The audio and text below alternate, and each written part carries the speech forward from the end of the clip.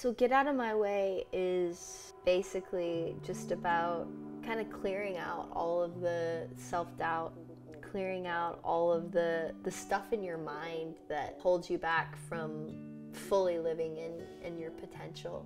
You know, we tell ourselves like a lot of stories all the time, and the stories we tell ourselves aren't always necessarily true. A lot of times they're just made up.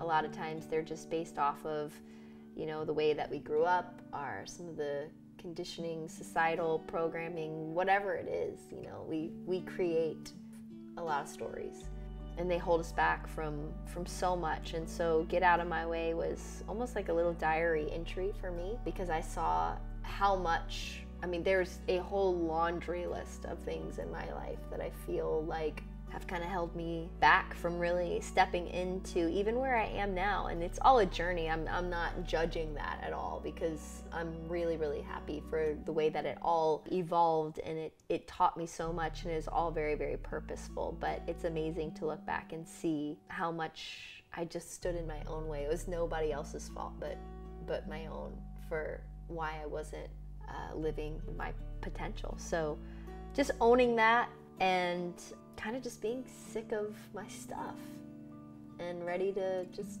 step out of the way.